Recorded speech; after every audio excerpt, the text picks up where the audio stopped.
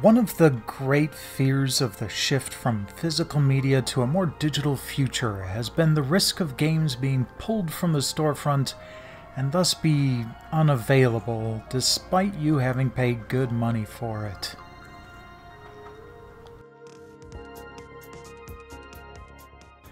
The Wii Store is a prime example of this. When it was finally disconnected on January 30th, 2019, everything you didn't already have downloaded was lost forever. There's no way to re-download purchases. Well, legally at least.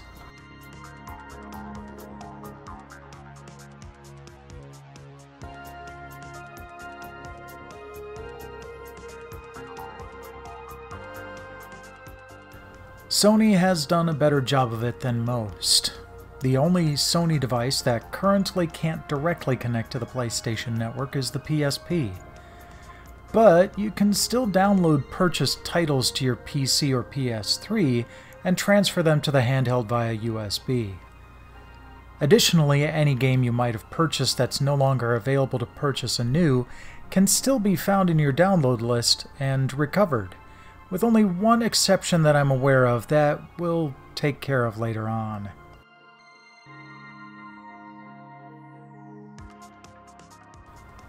The most common reason for delisting tends to be the expiration of licensing rights for a given IP to be handled by a given developer or publisher.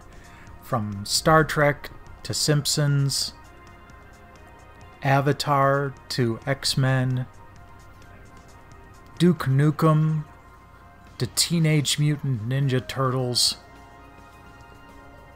Rights holders jealously guard the access to their properties, and if they declare that a publisher like Ubisoft or Konami are no longer allowed to make money from their ideas, those publishers have no choice but to remove their titles from online stores. Roger that. We're pursuing. There are subsets of IP rights expiration that can affect games as well. Ace Combat Assault Horizon is no longer available, not because the Ace Combat world isn't owned by Bandai Namco, but because the planes contained within are licensed reproductions of real-life craft from the likes of Lockheed Martin, Boeing, and Dassault. Music licensing is another big issue that's blown up with the advent of CD-quality audio. Games like Guitar Hero and Rock Band have obviously had their issues, with Rock Band Blitz having been removed from the PSN in 2017. This isn't limited to music-centric games, of course. Music license expiration was behind the delisting of Pixel Junk's side-scroller, and may have contributed to the disappearance of cult favorite brawler Scott Pilgrim vs. the World the Game. Hope still lives for these two titles though, as Q Games is still working to re-secure the music rights for side-scroller, and the original creator of Scott Pilgrim has voiced his desire to sort out the issues keeping that game off the market.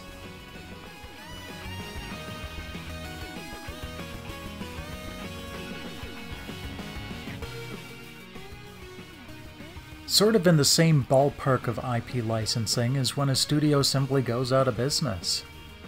Gauntlet 2 and other Midway classic arcade games were delisted in 2011 when the last vestiges of the bankrupt legend were dissolved.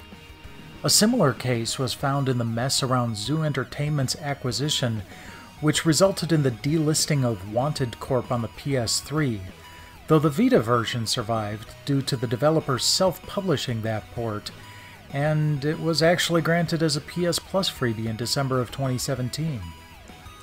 It also caused a brief delisting of the puzzle platformer Storm, though that returned when the IP was picked up by a new company.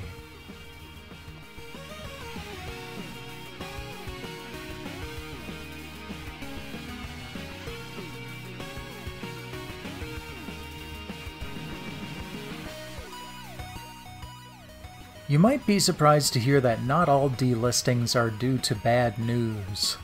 Zen Pinball was removed from the PlayStation Network after the release of the superior in every way Zen Pinball 2. And fortunately, the same hasn't followed from Zen Pinball 2 to Pinball FX3, as there are a few tables that were unable to be brought forward, again due to IP rights issues. PopCap also retired older versions of their classics Bejeweled and Peggle after new versions were released.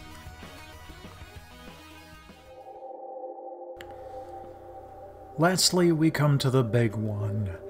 The only PlayStation Network game I know of that's not only delisted, but is reportedly unable to be re-downloaded even if you had previously grabbed it.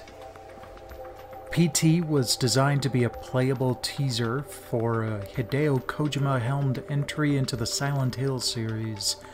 The demo itself was instantly hailed as one of the better horror experiences available for about 9 months. After a relatively public parting with Kojima, Konami declared his name would be struck from every tablet and obelisk, and the title was yanked from the PlayStation Network. For a short time after, there were PS4s with PT hiding on the hard drive going for upwards of $1,000 on eBay, simply so people could sample this great bit of horror. If there's any good news on this one, no one's out any money on it. Well, at least the folks who just downloaded the free demo.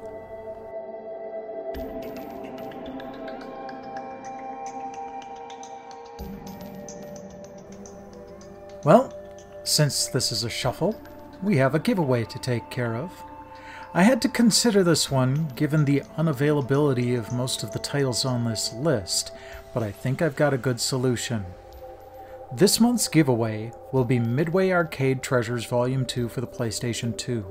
This was specifically selected due to its inclusion of Gauntlet 2, but it's also got classics like Championship Sprint, Rampage World Tour, Mortal Kombat 2 and 3, and Xenophobe, and you know what? Screw it. Having just Volume 2 would annoy the crap out of me, so the winner will get all 3 Arcade Treasures volumes.